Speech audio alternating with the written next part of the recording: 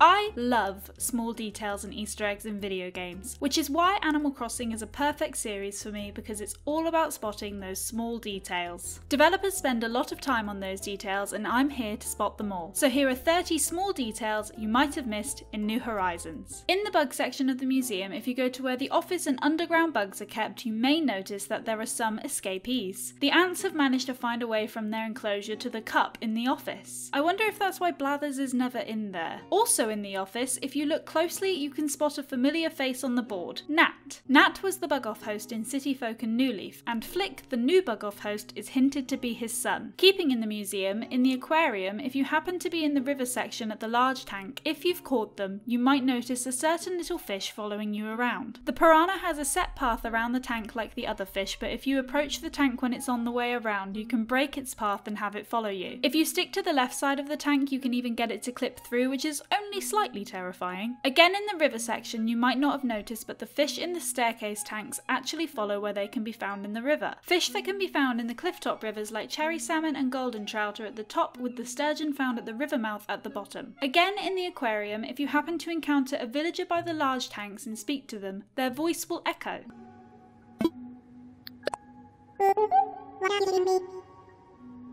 Just a neat little detail that the developers didn't have to put in, but it makes a great effect. Outside of the museum now, but still related, some of the fossils when displayed on the island will move when you interact with them. Unfortunately, they don't go full night at the museum and start running around though. Moving away from the museum details, now to the shop. With the upgraded Nook's Cranny, you may have noticed that when the season changes, the front decal of the shop changes. In the northern hemisphere, we will have just seen it change from the spring decor to the summer, and in the southern, it has changed from the autumn to the winter decor. Likewise, in the summer and winter, there is an extra seasonal item spot inside the shop. Also in the shop, you may have spotted the elephant watering can. These are quite possibly my favourite watering cans, and they actually have multiple faces. You'll have to go to other people's islands to be able to get each one. Personally, I might try to collect them all. You may have noticed when walking along different surfaces, the sound your footsteps make is different. But did you know this also counts for what kind of shoes you're wearing too?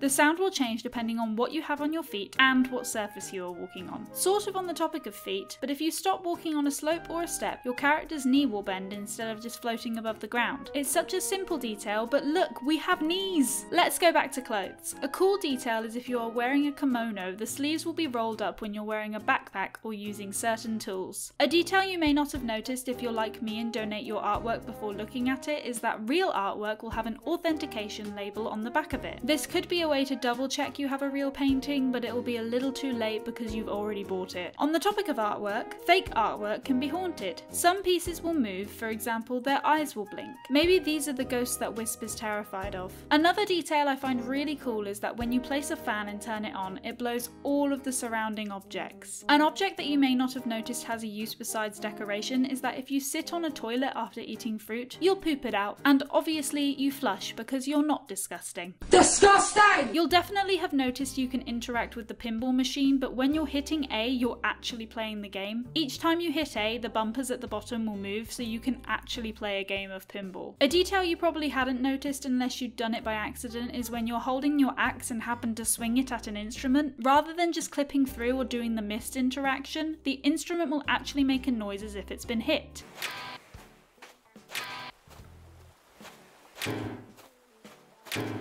I don't recommend trying this in real life, results may vary. You will have definitely noticed that different sized fish and bugs have different sized containers when placed. Some are definitely too small, but we're not going to talk about that right now. What you may not have noticed is that really small bugs when placed will be put under a cup. I guess we could theorise that the player character may not be well educated in insect and fish care. During Isabel's announcements when you first start up the game, if it's raining on your island, you can actually see the raindrops on the window behind her. This is a great way to know what the weather is like on your island for the day, as it does change depending on the weather. Another way to see the weather is on the TV. At 6:15, 7:45 and 11:45 am, you'll be able to see the weather forecast for the current day, and at 6:30 and 10:45 pm you can see the forecast for the next day. Also on the television, at 3:33 am on Saturdays, the Aliens will start their broadcast. Aliens have always been a part of Animal Crossing in some form or another, but New Horizons follows in New Leaf's steps with having them show up via TV broadcasts. I mentioned in a previous video about fruit being removed in New Horizons, but technically they're here. In the vending machine on the middle row, you're able to see them on drinks cans. From left to right, it's persimmon, durian, lychee, coconuts that weren't removed, and lemon. Maybe they should have replaced coconut with mango or banana. A detail I find really funny but can only be done when playing couch co-op is that wasps will attack whoever and not necessarily the one who disturbed them. You can run into other players to get the wasps to attack them if you want to avoid an ugly eye problem. Similarly, villagers will react to the player when they're both being chased by wasps and if they're catching something like a scorpion or a tarantula. They'll be extremely relieved if you succeed. Let's talk more about villager details, most importantly, toe beans. That's right, the villager animals that can have toe beans